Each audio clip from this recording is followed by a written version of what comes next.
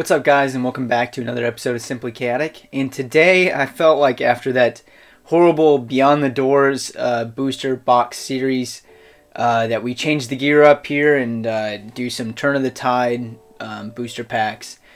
This set has a lot of really great cards. There's a lot of really great ultras that we could try to pull. Obviously there's the Iflar, but honestly not really expecting that from this set. It's a very, very hard card to come across. I know that there's people that have said that they've opened like thousands of these packs and have yet to get them.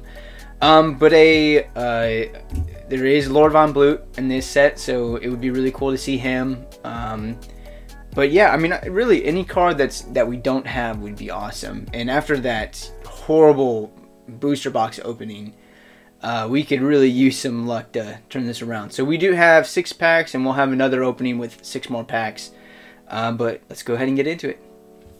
So like I said, we've got 6 packs open here, and I believe I did weigh these before because these packs are a little bit different than our previous series that we did, in which they will have they'll have like 2 rares, and they'll have the 3rd card option to be a super rare, so they will have 1 more foil in this set.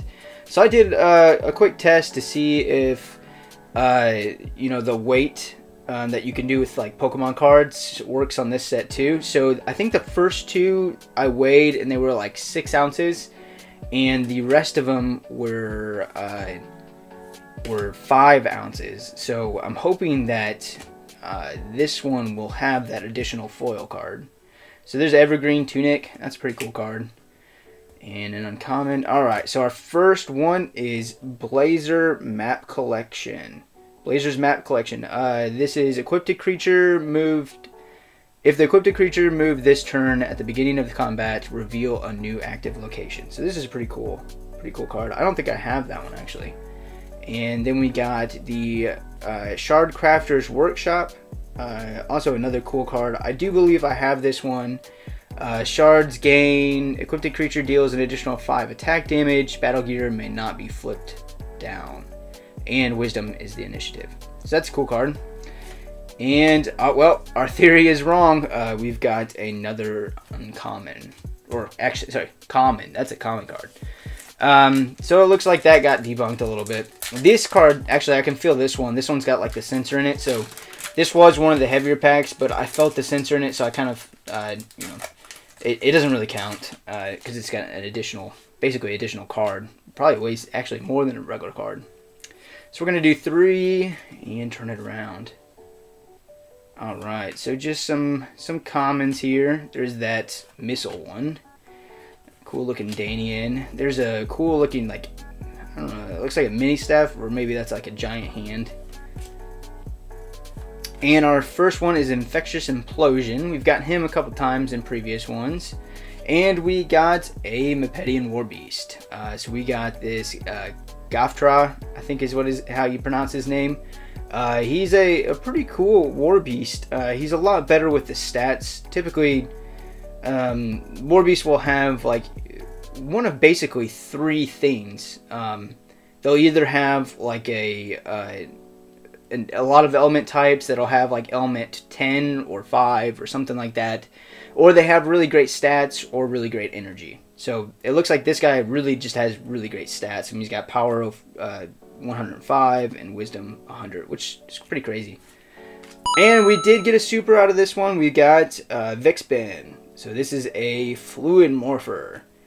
And his special ability is when an opposing creature plays a Mugic card, remove all Mugic counters from Vixben. If you remove more Mugic counters this way, then the Mugic card's cost negate that Mugic.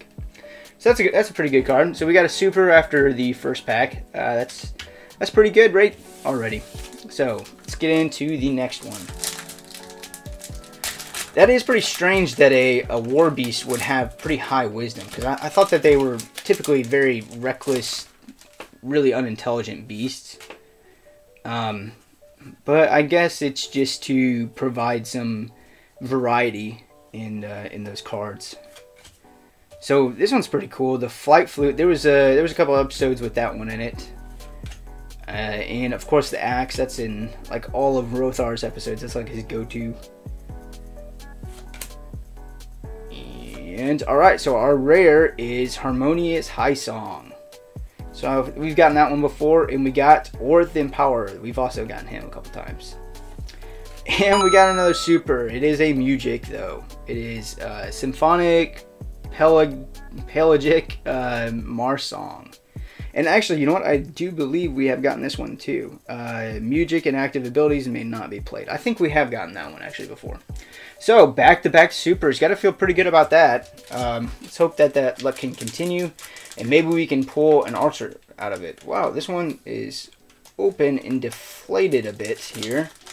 So hopefully this hasn't been tampered with. Like I said in previous videos, I'd be very careful when you're buying individual packs. I didn't really learn this lesson until prior to buying this one. Actually, this card right here. Maybe it was just one of those sets that there was a little bit of damage to it. Both these cards got a little bit of damage. So, and this one's peeled right here. This is very disappointing. Hopefully the cards that we care about are not. So, alright, so we got Langor as our first one, and it does look like it has a crease in the top here.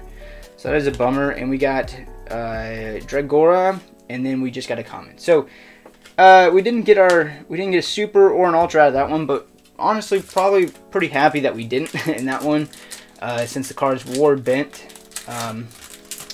Don't want to, it'd be a little bit of a bummer to pull an ultra, and wow, those cards are backwards. Well, I think we might be all mixed up here. I wonder if I pulled the two. Okay, so alright, we can continue. So yeah, like I said before, if you buy these individual packs, I think sometimes what happens is people will buy a big old box of them. So we got Orth, and we got Harmonious High Song again. They'll buy a whole, booster box of them, and they will go through opening them until they come across the Ultra, which there's typically only one, maybe possibly two Ultras in a booster box. And so once they get that Ultra, they don't have a need for any of the supers, so they will sell off the remaining packs.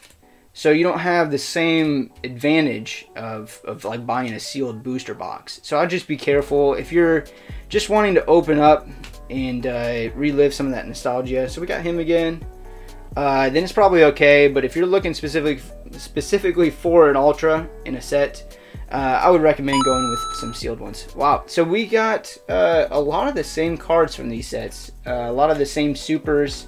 A little bit of a bummer, but we did get a couple of new cards, so not too upset. Like this Blazers map collection, that is a new card for me. But we did not get an Ultra from these ones, so hopefully we get it in the next 6 packs that we'll be opening. If you guys like this content, please subscribe to the channel and give this video a thumbs up. We will be back for 6 more packs next week. Thank you guys.